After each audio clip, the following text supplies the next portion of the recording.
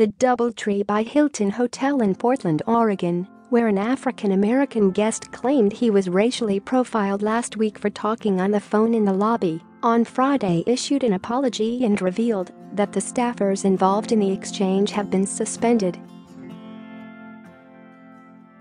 Massey, 34, posted a video of Sunday's incident on Instagram showing his confrontations first with hotel employees and then a Portland police officer who was summoned to the hotel by the staff.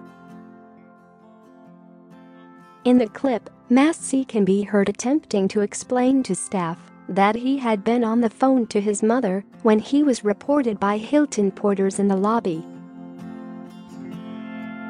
In response to media scrutiny sparked by Massey's video going viral, the hotel issued a statement Wednesday that described what happened between the guest and the DoubleTree staff as unfortunate.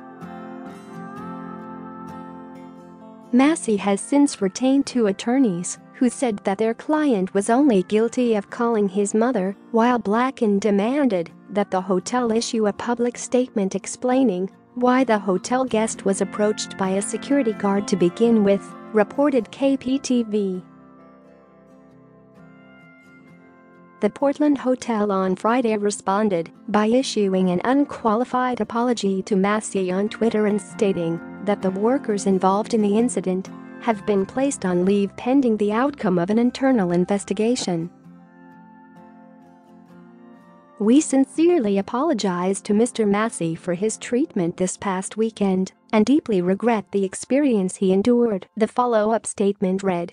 "It was unacceptable and contrary to our values, beliefs and how we seek to treat all people who visit our hotel. We have a zero-tolerance stance on discrimination of any kind and do not tolerate behavior of that nature. We are seeking the counsel of community leaders and will engage a third party to conduct a full investigation into the incident, reviewing our internal processes, protocols and trainings to ensure we are creating and maintaining a safe space for everyone." Massey, a resident of Kent, Washington, who had traveled to Portland to attend a Travis Scott concert, claimed he was targeted by a security guard because he is Black, and that this led to him being ejected from the hotel on December 22. In the recording of the incident Massey posted, the guard says that he was calling the cops because Massey was loitering, despite Massey's holding his room key card. Portland police then arrived and escorted the man off the premises. He said he was allowed to retrieve his belongings from his room and check out at the front desk while police waited. "Tonight I was racially profiled and discriminated against for taking a phone call in the lobby of my hotel," Massey wrote on Instagram. The security guard said that I was a safety threat to the other guests and that I was trespassing, and said that I was a disturbance because I took a personal phone call from my mom in a more remote area of the lobby. "I cannot believe the level of professionalism that this hotel property had with me tonight.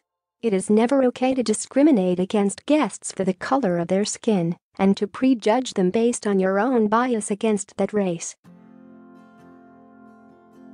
The officer who responded to the hotel reportedly told Massey that staffers demanded that the guest be arrested for trespassing if he refused to leave.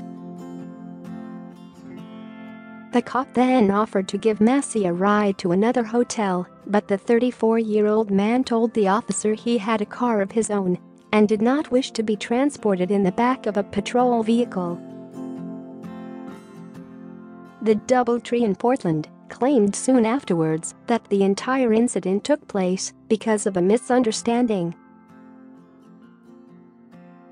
Paul Peralta, general manager of the DoubleTree, told Oregon Live Monday that he has reached out to Massey to try to amend the situation.